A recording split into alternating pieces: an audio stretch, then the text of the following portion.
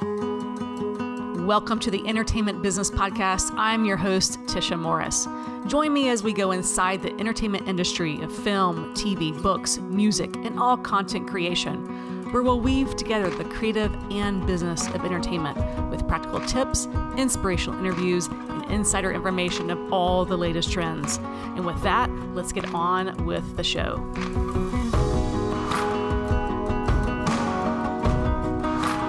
One of the reasons I started this podcast was to explore all the different forms of entertainment and discuss the business and creative sides of all the mediums now available. Today, I'm focusing on an area that doesn't get talked about too much, unless you count the fact that it's a multi-billion-dollar industry that continues to grow around 9% each year just in the United States alone. I'm talking about audiobooks. But the audiobook industry is usually discussed in terms of the author and publisher, not from the perspective of the most important part of audiobooks, the narrator. This has been an overlooked aspect of the industry, that is, until now. My guest today has been called the Adele of audiobooks by The New Yorker. She is an author, screenwriter, lifelong actor, and if you listen to audiobooks at all, then you know her voice as the acclaimed audiobook narrator of over 600 titles. Her recent novel, Thank You for Listening, was a Best of the Year pick at Amazon, Audible, and NPR. She's the founder of Audiobrary, a new audio publishing company and app. And her latest books, the 8-part romance audio series, Casanova LLC, debuted exclusively on Audiobrary. She is also a Grammy-nominated audiobook director, a half-decent amateur baker, which I'm happy to come to the conclusion about that, and she is a certified tea sommelier. Welcome, the one and only Julia Whelan. Thank you so much. That was lovely. Thank you. Thank you. Well, I'm going to start with a quick little story. So in 2013, I moved from Nashville to LA, and I drove cross country on I-40. And the audiobook that I listened to, you can probably guess. Was it Gone Girl? It was Gone Girl. Hey. It was Gone Girl. That's about right, the right time.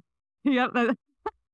And what that audiobook did for me is it spoiled me, and I could only, from that audiobook on, could only listen to audiobooks narrated by this woman, Julia Whelan.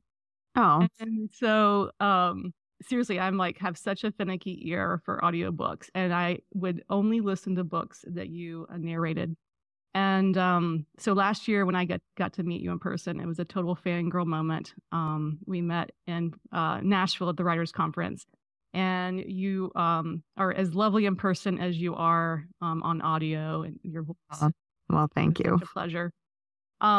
So you've started this company, Audiobrary. Tell us about it and what you hope to change about the audiobook industry. Sure. Thank you for giving me the opportunity also to talk about Audiobrary. I feel like I'm just kind of on a message tour right now to explain the industry, how it's broken, and how I'm trying to fix it. So you would think my pitch would actually be a little stronger. It's not. I keep honing it each time I talk about it. But here's what I was coming up against. There were two things that I could see happening in audio that were not making me happy. One is obviously, like so many jobs, this shift, this encroachment of AI. And we have an industry where they will say statistically that something like 96% of books actually don't have an audio version. That's misleading because some of those books are unadaptable to audio. They're visuals, they're graphs, they're things like that, right? But there is definitely, it's underserved, and there is an accessibility issue with this as well. You want to have as much content, books as possible on audio for people.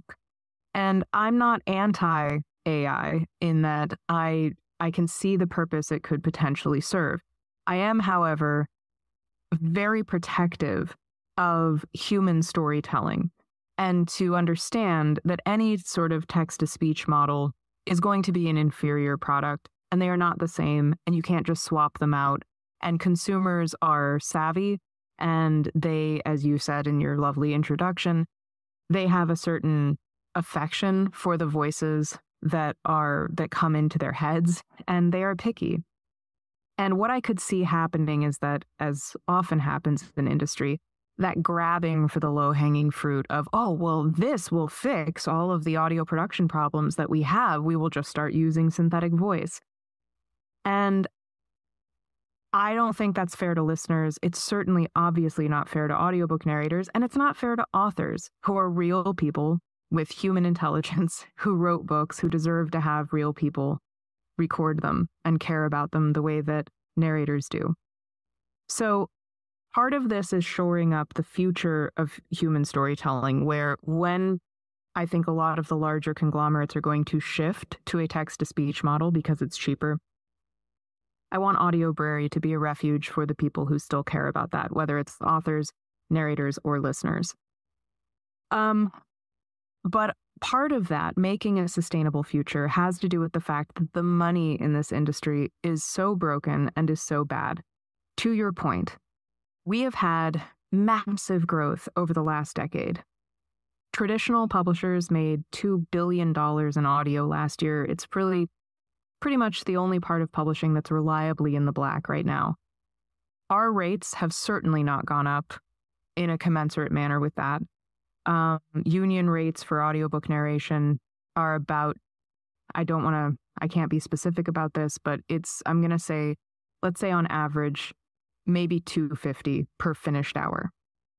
So we're not getting a lot to begin with. To be a middle-class narrator, you've got to I was doing 70 books a year when I was doing it at that rate, because that's what it costs to support myself in Los Angeles, right? The biggest problem is that we have no back end. We do not get royalties the way authors do, obviously the way publishers do.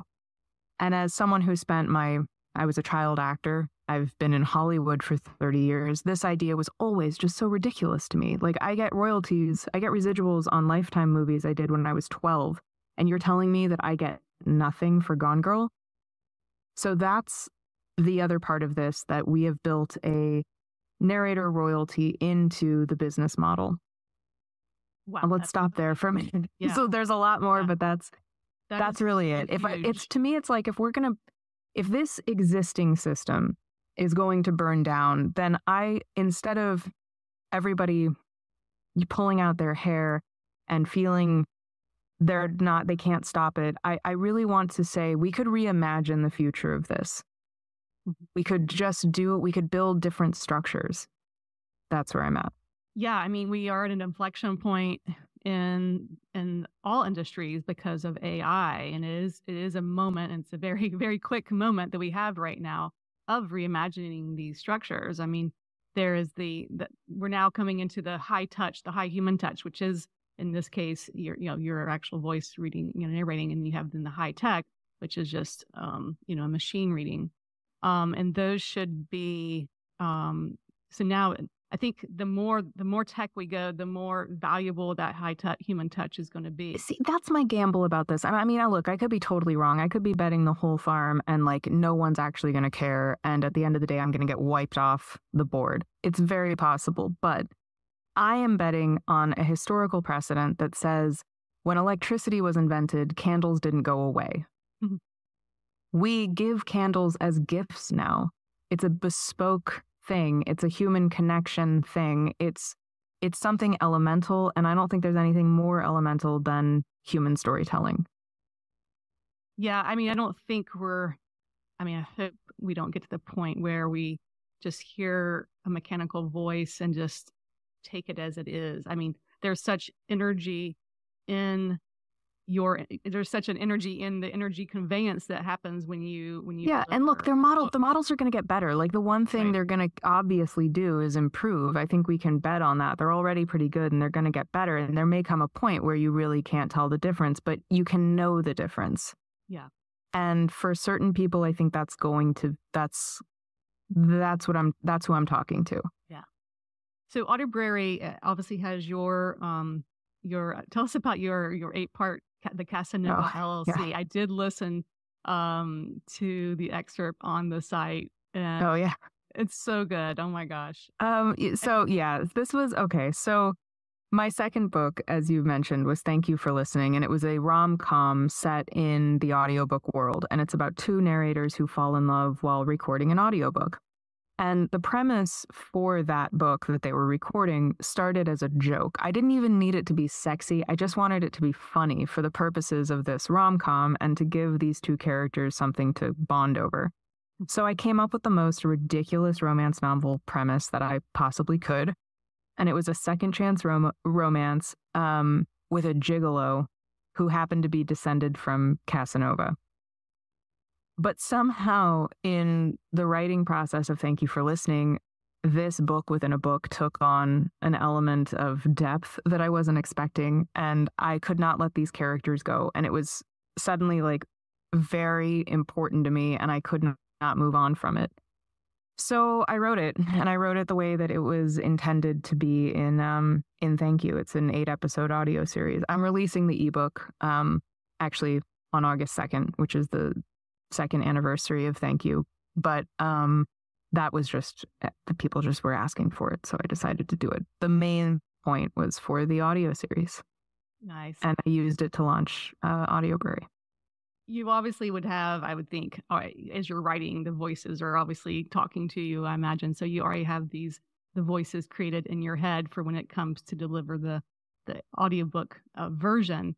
How does that work when it's other people's characters? Do they kind of audition their voices for you in your head, or they just kind of drop in? How do you channel these voices? Sometimes they're very clear to me. Sometimes it's just those characters speak to me when I'm doing my prep read. Sometimes if I feel they're maybe a little contradictory, or I don't quite have my finger, I haven't quite pinned them down, I will ask the author often, like if they had an actor in mind when they were writing, something that just kind of helps me zero in on it. And, you know, I get a lot out of repetitive reading. So if I don't quite have it, I will just go back to the text and keep reading it again and compare scenes and see if I can find some kind of through line. That brings me to more of a business question. And you mentioned before the finished hour. That's very different than the actual hour. So for let's say a 10-hour audiobook, or it takes 10 hours to read or or listen to, for every hour, how long does it take on your end? Totally depends on the book. Some books are more research intensive than others. Obviously, some books are just harder in the booth to do than others. But on average, I would say it's about a 4-to-1 ratio, because I have to read the book obviously ahead of time. And that's a slow read because I'm making notes as I go. I'm keeping a character list. I'm keeping a word list. Then I'm reaching out to the producer or the author and getting answers to any questions that I have. And then the recording process is about 2-to-1. So yeah, total it would be about 40 hours of work for a 10-hour book, which is why that union minimum gets cut down a lot when you're factoring that in. Right. So yeah, audiobook narrators can become SAG members, or it falls under the jurisdiction of the Screen Actors Guild. So for any... Yeah, we actually, I mean, this was so fun. I just feel like we finally got our head above water, and then AI came and slapped us in the face, because we spent 10 years ago, there was a very concerted effort to finally unionize this part of the business and to bring it in, because so many narrators were actors. We were already SAG members, right? So we were like, why doesn't this work count toward our health and retirement? And then the unions merged, and so it became SAG-AFTRA, and we were able to pull all of these audio companies under union contracts. So yes, at least it is counting toward health and retirement. But that was a very concerted organizing effort, and we had it was a fight. With AI, I mean, I would imagine you're have concern about your own voice and how to protect it in the upcoming climate. I mean, I think the thing is that the toothpaste is out of the tube on this, because part of what I think we're seeing this with authors. Authors have finally understood that probably their material was used to train these models. And with audiobook narrators, it's even worse, because we're not rights holders. So we have no control over the content. There's no one for us to sue. All of our work has been put into a blender, and we have been teaching the machines how to act for years. And there comes a point with, especially voice cloning or something like that, where people are allowed to do impressions of people. We will see this in car commercials, right? And you would have a disclaimer saying, this isn't, but as long as they're not saying your name, they can do it. And I think, again, this is all a Wild West sort of thing. This is all this new frontier. And I have a hard time worrying about it because it's going to happen. And I've been arguing this for years, that we need to be focused on what we are doing and how we're taking care of ourselves and what we are building to. Now there's two products, right? Like, it's a comparison now. Before there was like one mode of production, and now it's not. And so what are we doing to shore up our industry? I can't worry about that side of it. I really can't. This is a big, big, big issue. It's a big, big industry. Yeah. It's becoming more of an industry, and there's going to be more companies coming on board to scour and prevent the thievery. Right. It's the thievery that's the thing. I mean, consent and compensation is, as you know, that's what we're talking about. And the thievery is just particularly thorny in a narrator's case because, like I said, we're not rights holders. So when we do a project, we literally sign it away to the publisher. And it's really the publisher's job to go and fight that battle. Yep. Right. And they're fighting other battles right now. Yeah. So let's take, so like all roads are leading back to Audiobrary. And it's really the actual model, not only for rights and actual royalties that you deserve, but also preserving it being a safe place for voice artists. So tell us how it works. It's an app based, correct? Right. So the other part of this, so everything we're talking about could be achieved just by being an audio publishing company. And that is what we are. We definitely do that. We are acquiring titles and we are producing them. And we are doing, at this point, about a title a month. And hopefully that will just increase. But we are also a direct-to-consumer distribution channel. So you can go to the Audiobrary website, purchase the product on the website, and it will be delivered to the app. Just kind of like Audible, especially old school Audible, the way that used to work. And I had to do this because the other part of the industry that is broken is the fact that distributors on audio particularly, this is not true of ebook, but on audio take such an exorbitant amount of revenue. For Audible, we are talking about anywhere from 60 to 75% of any revenue coming in on audio off the top is gone to the distributor. So this affects publishers. It obviously trickles down to authors. And if narrators got royalties, it would affect us too, but it doesn't.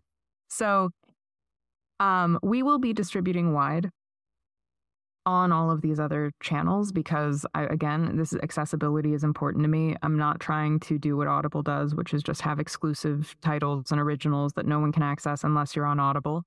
I think going wide is fair and it feels ethical to me. But the more we can drive people to Audiobrary, the more revenue that authors are getting and narrators are getting by a factor of about 4 times. And like you said, the increasing importance that the audio is delivered in with integrity. Well, and that's the other thing. I mean, I had people, right at the beginning, we launched January 1st, Casanova, the first episode of Casanova dropped on Valentine's Day. And in the month of January was when Findaway updated their terms and conditions to basically say, like, you upload your stuff to our site, we can use it to train language models. And everyone went, whoa, wait, what? You're just a distributor. Like, are you kidding? The overreach was just unbelievable. And I had a lot of people reach out and say, can we just put it on Audiobrary? And first of all, we did not have the bandwidth to do that. I also don't foresee the platform as being Audible. I really want like a curated collection and our originals. That's how I'm envisioning this. But you can see this need for some kind of like ethical distribution model that is what is out there right now is really scaring people. And the overreach is just, as I said, just insane. Yeah, and that's happening in all sectors. Adobe, their terms of service changed, and anything you create can be used. They can use, and like you have to click in if you're going to use their product. Like overnight, you can't just switch how you creators create. No, we had this moment where, I mean, this was like right in the belly of the beast of like getting this thing launched and no sleep and like making sure the company. I looked at my husband, who's my co-founder, and I was like, okay, here's an idea. We could just be a distribution platform and we could just do that. And then like people would give us their stuff and everyone would be happy and we wouldn't need to do this. Like this amount of work. How does that sound? But yeah, I mean, you have to believe at some point somebody like this is going to get reined in. But I also just stopped trusting that corporations have a conscience. So I don't know. Yeah. So it's people having a conscience. And then, I mean, I would think even like, I'm just thinking like parents with like children's books, like I would want my children to listen to real voices. Right. Yes. And we're actually looking at children's programming right now. And this is that's some of the discussions we've been having is how to create a human connection, particularly for kids through the app. Yeah. Great. Well, speaking of children, I want to go back to your past. Mm-hmm. You're a child actor. When did you, I mean, so obviously you're talking and using your voice and acting, but at what point did you realize your voice was going to be an important tool for you? I don't think I ever had that moment of realization. I have extensive theatrical vocal training. So like I've always had that. I developed that as a kid. I was part of the LESAC method, particularly was the basis of a lot of my acting training. And so I knew I had a good voice that had a lot of range and I could, but to me, I was just applying that to whatever character I was playing. It wasn't necessarily a thing that I knew I've got this great voice.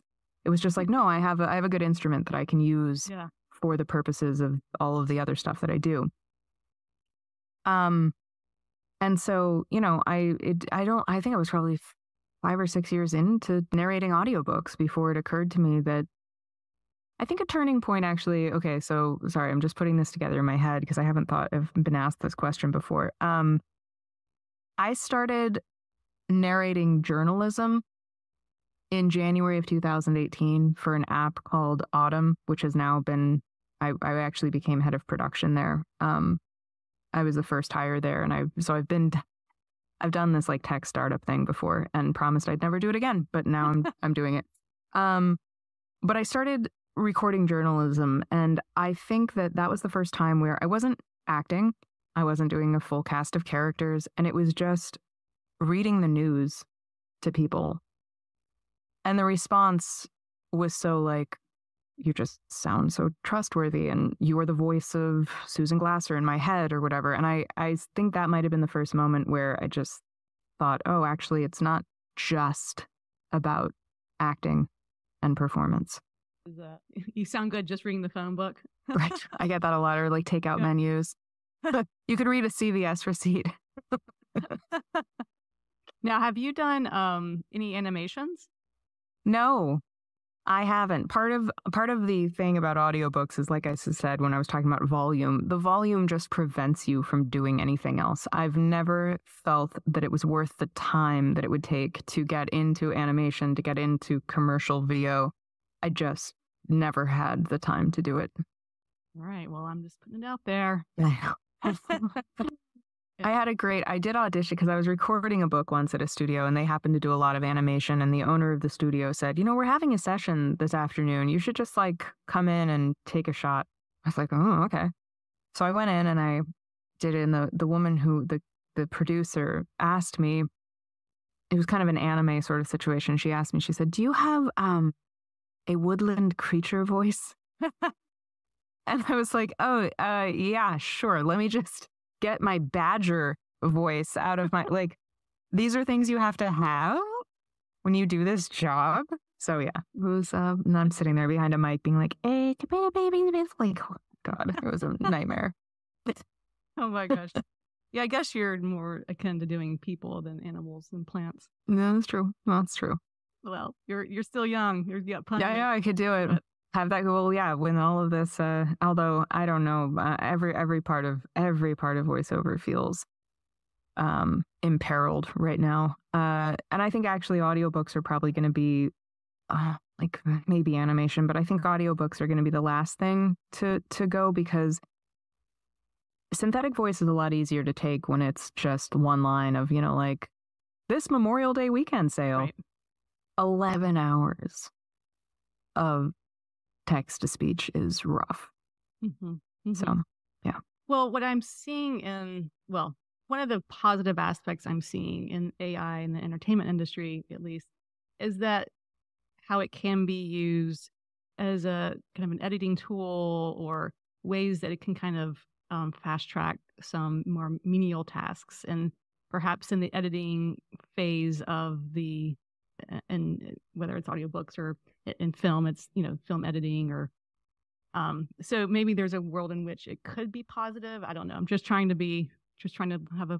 Yeah, I mean, look, I think one of the things that I remember talking to a narrator when this was really starting to be a thing we couldn't hide anymore. We couldn't hide from anymore. And they said, do you think it could do our pickups for us?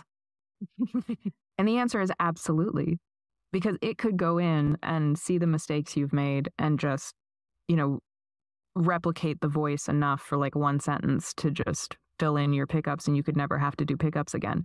And that's the thing that I think everyone is just infuriated over. It's that meme that came out, or like that tweet or whatever that went viral during the writer's strike, which was like, does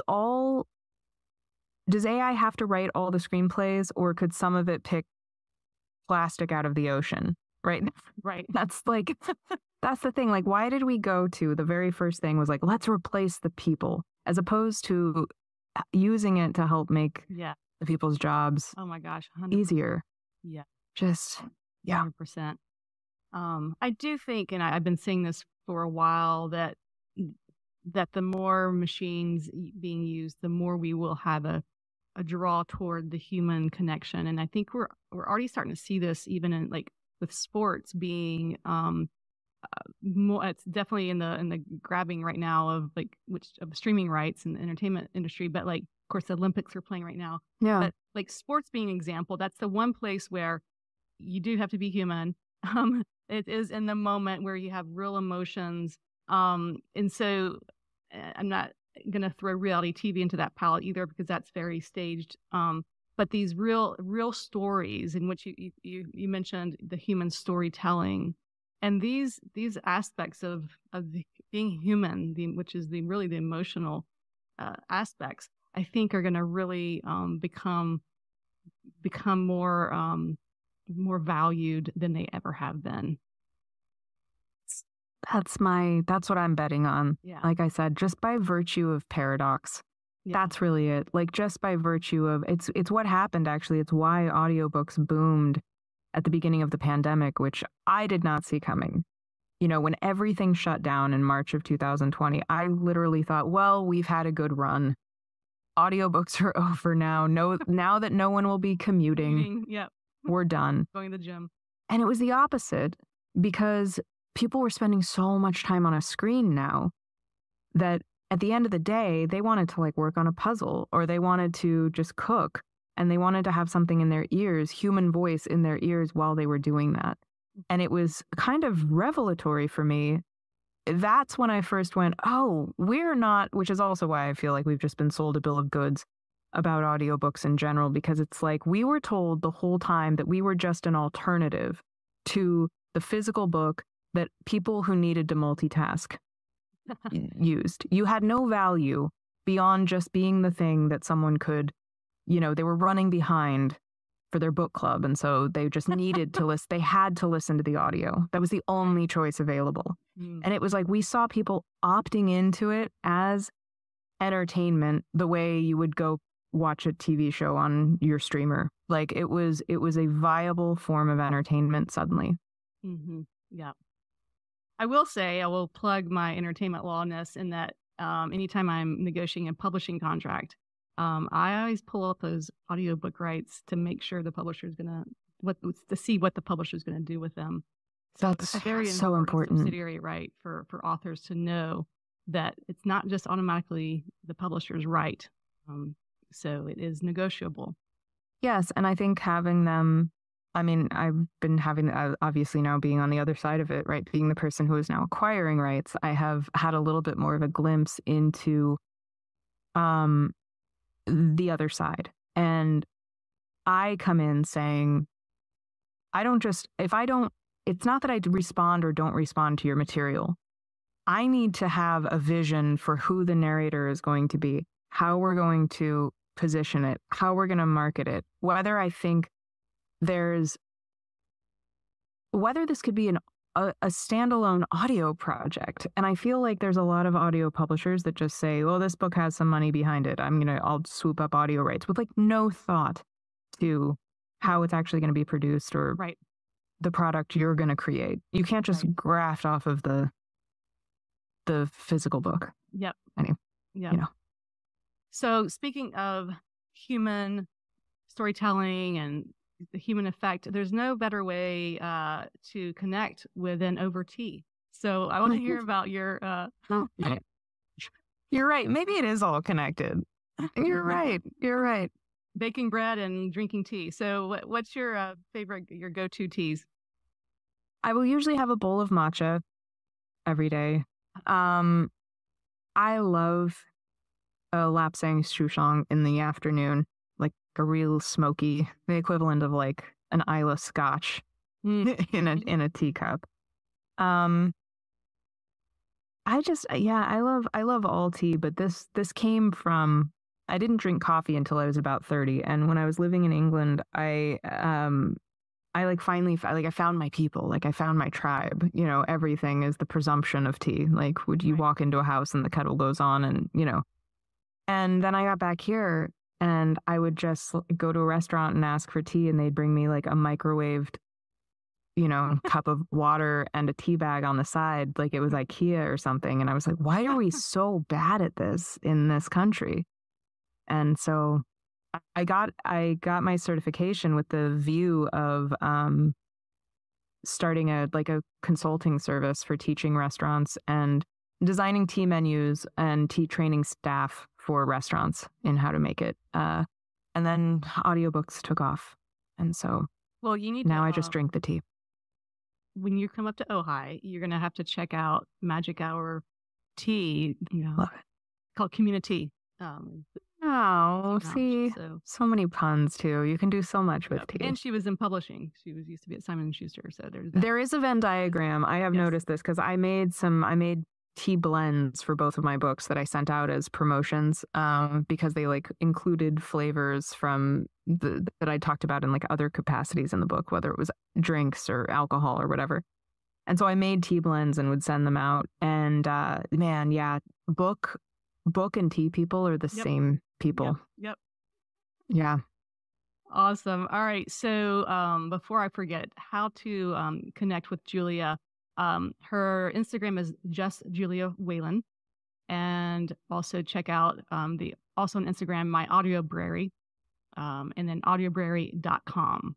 Yeah, thank you. Other ways of that's where I think I'm most active. I both Audiobrary and me are on TikTok, Facebook, X, but I think Instagram is where we're most active. But definitely go to audiobrary.com and sign up for our newsletter, because another system I don't trust is social media. And I'm pretty sure eventually we're going to have to just pay to access any of our followers, and at that point I will be out. So please sign up for the newsletter. This has been so much fun, Julia, and I am such a fan of everything you're doing, and it gives me some great hope, and I want you guys to get some royalties too. Thank you. Yeah. Well, I paid my first royalty check to two of our narrators on projects, and Oh, that felt real good. In the talk. Yes. Yeah. Awesome. Well, thank you so much. Thank you. Thank you. And I can't wait to hear your voice very soon in my earbuds. Oh, you will.